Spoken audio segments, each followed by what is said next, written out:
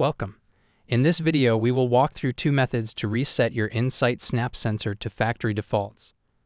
First, using the In-Sight SnAPP Training Interface, and then using the physical device.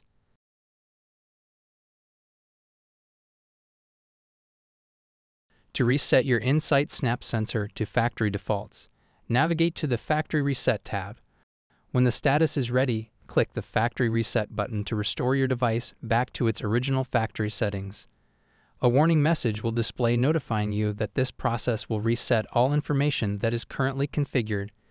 Note that this action cannot be undone, so make sure you have saved all necessary data before resetting. Click on the red Factory Reset button to begin the process.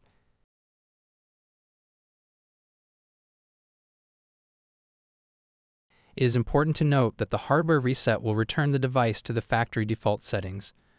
Before performing the hardware reset, make sure to save all data as a backup. An example of when to perform a factory reset is if you forget the password when using device password protection. A hardware reset is the only way to reset the password. To start a hardware reset, disconnect your In-Sight SnAPP, completely powering off the device, and then reconnect it to the power supply.